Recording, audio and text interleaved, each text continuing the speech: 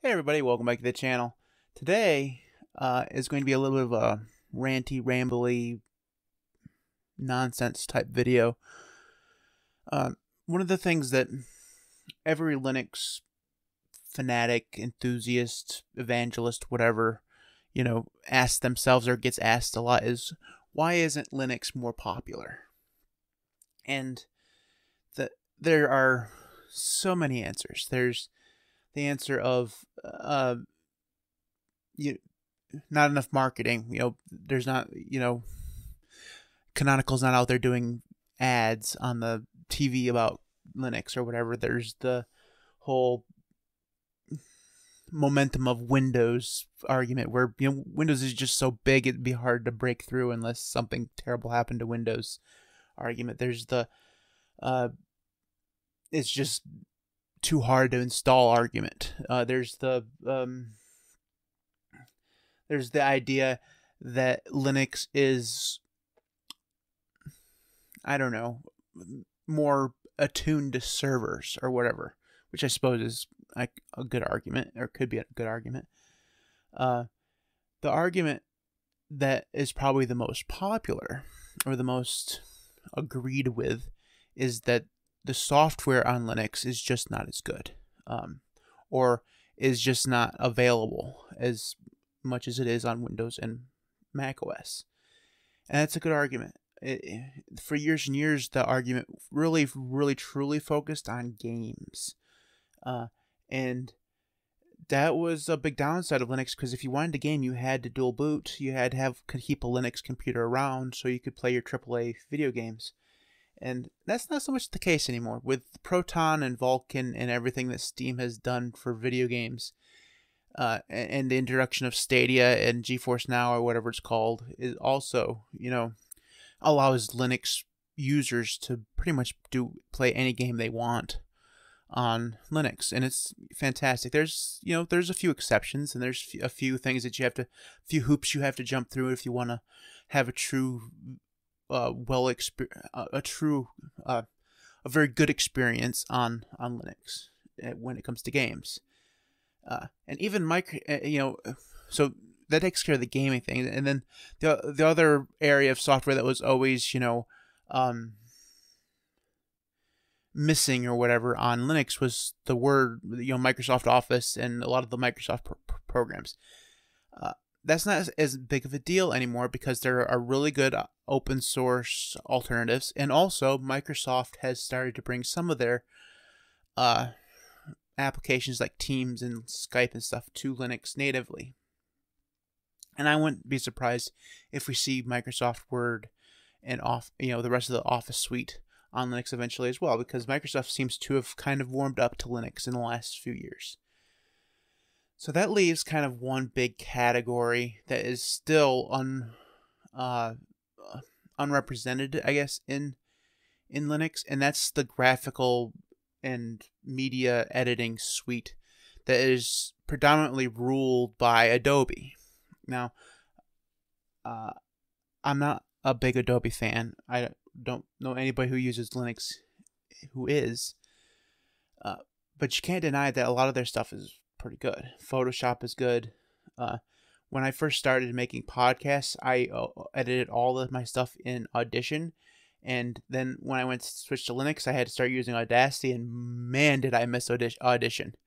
There's just so much more you can do in Audition than you can do in Audacity, and it's just, I mean, look, we can switch over to my main screen here. This is Audition, or no, this is Audacity, excuse me. And it's I've come to like it. I've come to even enjoy using it, but it's not as intuitive, it's not as full-featured as Audition was. And the same thing for, Photoshop. GIMP is not a true Photoshop replacement. It's just not. You have to use Photoshop in conjunction with other things like, Inkscape or whatever. For example, in GIMP, there's not even a shape maker tool. I mean, even Microsoft Word has a shape maker tool, but GIMP does not. You have to do things with, selections and stuff. It's just not the same. So the point of today's video is you know, what Adobe Creative Cloud is missing from Linux. It's not on Linux at all. There's no if you want to get it running, you could try to do it in Wine. Usually when you try to do that in Wine, you have to use a really old version before the Creative Cloud stuff came out, when they were still releasing just standalone software. And that means you're not getting all the true features. You probably are using something that's kind of insecure, and that's not a great experience. And it's definitely not something that somebody who's just wants to edit a photo is going to actually jump through those hoops to do. So they're either left with staying on Windows, where they can use the software that they're familiar with, or they can switch to Linux and use something like GIMP or Photoshop or Inkscape, not Photoshop, but Inkscape, or Shotwell, I think is another one that's around. Same thing with video editing. So with video editing suites, there's Premiere for Adobe. You have to use Kdenlive on Linux, and I've come to like Kdenlive, but it's still not as full featured as Premiere is. Now, granted, it's free and open source, so what it is very impressive, considering that not only do you not have to pay for it, but it's something that you could fork and create an offshoot of if you wanted to. It's really cool, right? So the question at the beginning is, why isn't Linux more popular? I feel that all the other arguments that I went through there at the beginning can be overlooked. The hardship of installing it's not as hard as it used to be. Gaming has taken care of itself. Even a lot of the Microsoft Office arguments have taken care of itself. The marketing even has kind of increased, because now you have first party hardware vendors like Dell and Lenovo and HP actually making Linux laptops and putting them on their stores. So while those problems are no longer an issue, really, Adobe continues to be the stumbling block for Linux popularity. And there's two ways we can look at this. We can either sit here and say, well, we're just going to wait until Adobe eventually brings it to Linux, which I don't think is ever going to happen. I would love to be proven wrong, but I just don't think it is ever going to happen. Or we could say we need true alternatives to Photoshop and Premiere and Audition and stuff, and we have those things kind of. So like if we let's just close this and open up GIMP. This is GIMP, and I love that opened up so fast, because it's not always that fast. This is fine. There's things you can do here that you could do in Photoshop, and I think I have Inkscape as well. Oops. This is Inkscape. I'm not sure why GIMP does not play well with the tiling layout in DWM. That's really weird. I have a feeling it's something has to do with the default rule for it. Anyways, and there goes Inkscape. Apparently, there was a delayed quit.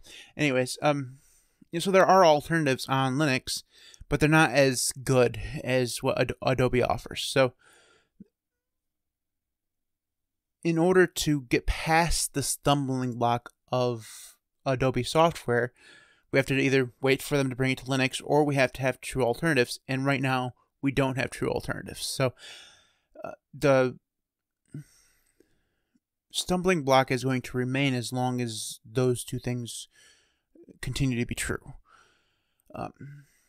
The question is, does it matter enough to the Linux community to actually, change, to make the change necessary in order to, overcome the lack of Adobe software? And so far, the answer to that has been no. I mean, yes, GIMP exists, and yes, GIMP is still, being developed, but it's not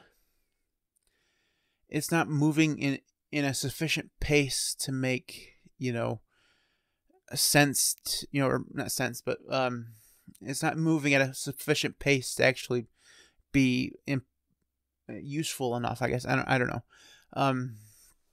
Same thing with Inkscape. Inkscape is well maintained, but it doesn't have that momentum that it would need in order to successfully see the development to actually be on par with something like Illustrator. And Kdenlive is probably the closest thing, because it does have a lot of really good momentum, and it does a lot of good things, and every year you see it get new features and new bug fixes and stability patches and all that stuff. So Kdenlive is probably on the trajectory, hard word, where it could possibly, go through and, someday be, kind of on the same level as Premiere.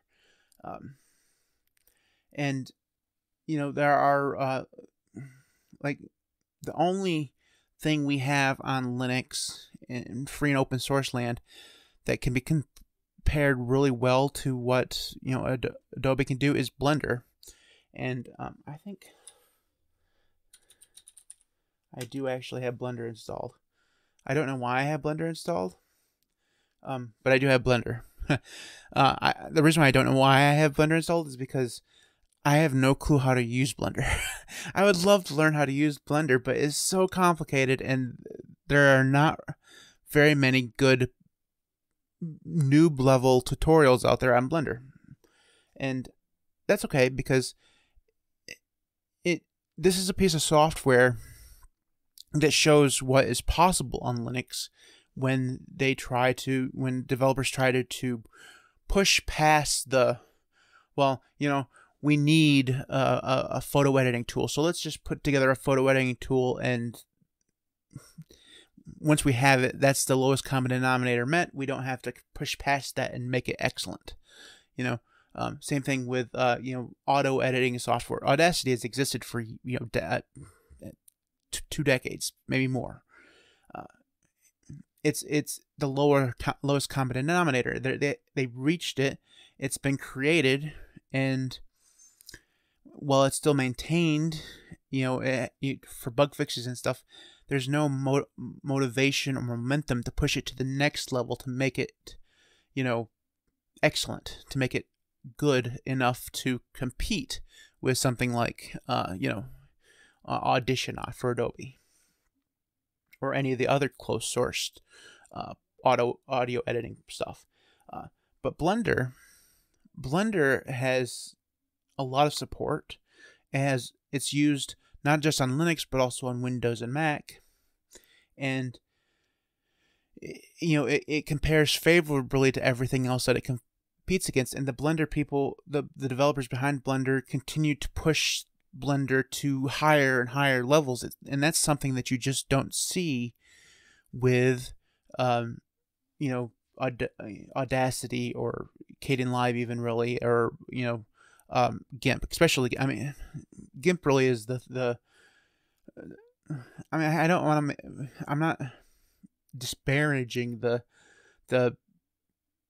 developers behind GIMP, because they've done a good job. They've done a service for the Linux community, because we have GIMP. Having it is better than not having it, but it just feels like they've created it, and there's no motivation or incentive really for them to say, hey, you want to know what? Let's go through and build something that is just as good at Photoshop, that's open source, that works well on Linux and other platforms, and that doesn't cost $60 or $70 a month. Now, I understand when I make these criticisms, I understand that that kind of motivation takes money, right? It takes resources that the developers behind GIMP don't probably have, and that's probably the biggest stumbling block towards my dream of a true Photoshop alternative on Linux from happening, because it takes money, and Adobe has money, but people behind GIMP probably don't have money, So I understand when I make the criticisms of not having the motivation or whatever for them to take GIMP or whatever and Audacity and Kdenlive to the next level, that truly it's the resources that are holding them back. And the thing is, this is where I'm going to kind of Linux users have a very, I'm going to say, dumb attachment to the word free, and this is free as in beer. If your program on Linux isn't free as in beer, it's not going to get used, and that is really the bottom line of where Linux is going to stumble. It's going to remain behind the wall of Adobe software, because everyone who if you're willing to pay for something, chances are you're just going to use Adobe. But if you're not willing to pay, you're going to be stuck with these mostly mediocre tools, and Linux users don't want to pay. And that's, and Linux developers know this, right? They know that their audience isn't going to shell out $10, $20, $30, $40, $50 a month for a software tool. It's just, for the most part, that's not going to happen. If GIMP started charging or introduced a paid tier tomorrow, nobody would very, very few people would go through and spend that money. Same thing with Audacity. Same thing with Kdenlive. Those organizations get their money through donations from large groups like the Linux Foundation or the EFF or whatever. That's where they get their money from. Grants, usually. They don't get their money from the users. And I think the bottom line is that until some kind of cultural revolution happens where Linux users might be a little bit more willing to, I'd be the first in line to pay some money to GIMP, to Kdenlive, to Audacity, if I had the promises, I guess, that software was going to reach the level of something that Adobe offers. But I'm very much in the minority, I think, there. So just kind of to sum up, Audacity is never going to come to Linux, and we can't, as Linux enthusiasts and evangelists or whatever, we can't sit around waiting for that. We need to take the software that we do have and push it to the next level. But I think part of that is going to be overcoming the whole free as in beer problem, where we just don't want to pay for stuff. And that's I don't want to say it's an insurmountable problem, but I think for the most part, Linux is kind of a lot like Android. So when you look at the revenues for the Android App Store versus the Apple App Store, you see that Apple makes a whole bunch more money. Their developers make a whole bunch more money, because people on iOS are much more willing to pay for their apps than people on Android. And Linux suffers for the same thing. They're much less likely to pay for apps than somebody who uses Windows or Mac. So it's just like I said, it was a rambly type video. I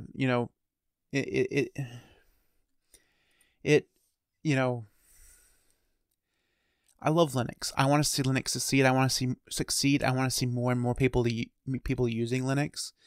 And it bothers me a little bit that, one of the things that people argue that, the reason why I don't use Linux is because Adobe's not there. Well, we do have these tools, and they try these tools out and say, but it's not as good. And that's, I want Linux to be as good. And same thing with all the software on Linux. I want somebody to come from Windows and use open source tools and say, you want to know what? That's just as good an experience as, Photoshop. Different, yeah, but just as good. And until that happens, Linux is not going to be, anywhere where it's not already right now. So anyways, that is it for this little I managed to somehow get 20 minutes out of that rant. If you wanna, if you like this, give it a thumbs up. If you didn't, give it a thumbs down. You can support the channel in any number of ways. You can like us on Facebook. You can follow us on Twitter. You can also hit the subscribe button, which is, the least effort you could do if you've made it this far. We really do appreciate everybody who subscribes.